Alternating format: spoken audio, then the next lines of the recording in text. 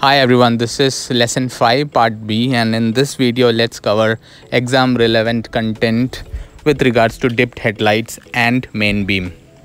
Dipped headlights, this is of course the most preferred way of driving because this causes less harm to others, so it doesn't dazzle others.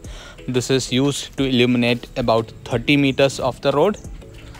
Okay, and this is used when the visibility is less because of darkness, because of low light or twilight. Twilight means the sun is setting, or because of fog or rain. You should mandatorily switch this on when you are in a tunnel.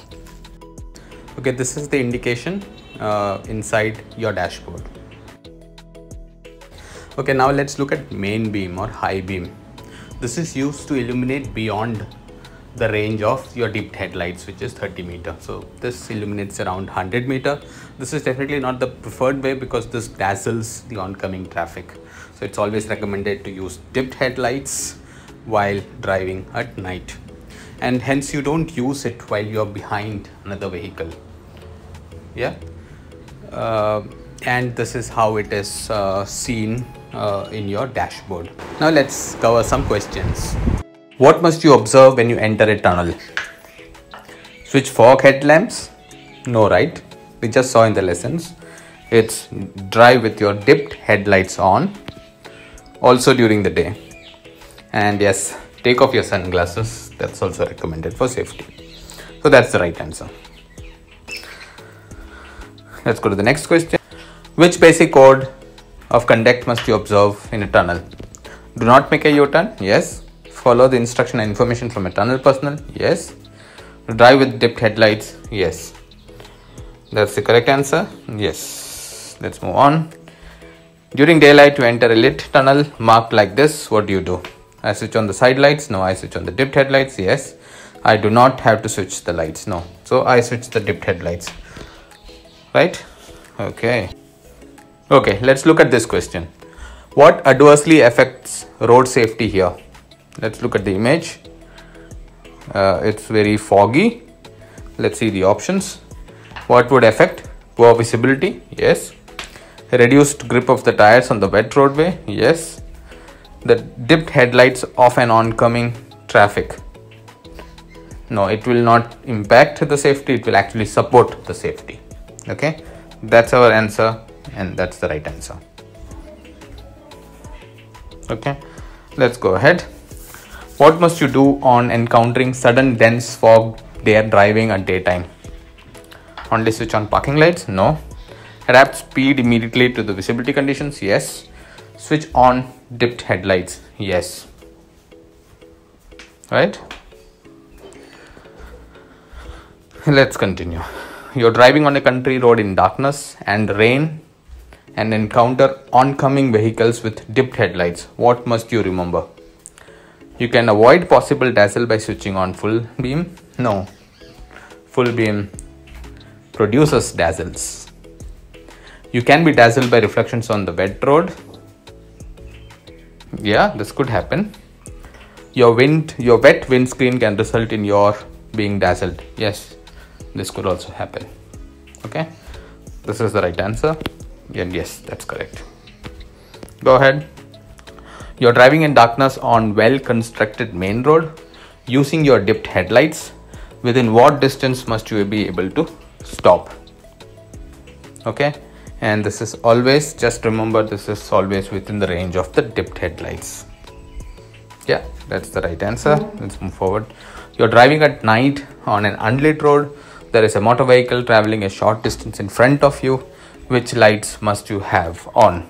It's an unlit road, but because there is a vehicle right in front of you, it's always the dipped headlights. Okay, that's all, and move forward. When must you use dipped headlights also during the day? When visibility is considerably reduced. By misted windscreen? No. If you have a misted windscreen, you should just unmist it. By fog or falling snow? Yes. By rain? Yes. So yes, that's the right answer. Let's move on.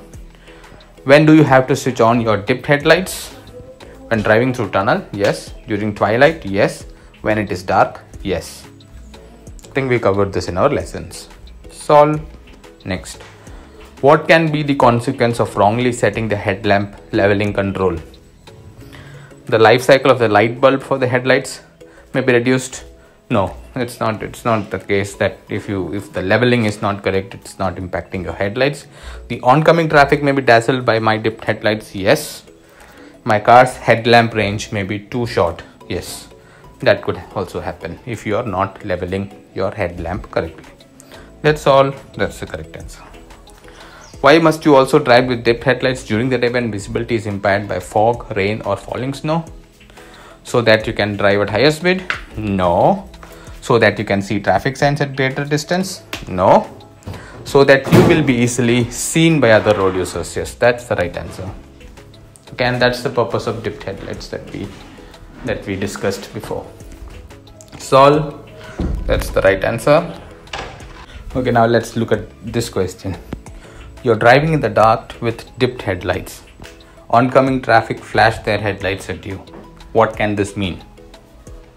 Yeah, I think this you know, right? If an oncoming car is flashing, it's because he's trying to say something. Or let's see what the options are. Other drivers are telling you to turn on your main beam. No, definitely not. It will even dazzle them more. The headlamps on your vehicle are set incorrectly and are dazzling. Yes. They are trying to say something that probably something is wrong in your vehicle. So this is one option. The light range adjustment is not adapted to your vehicle load. Yes.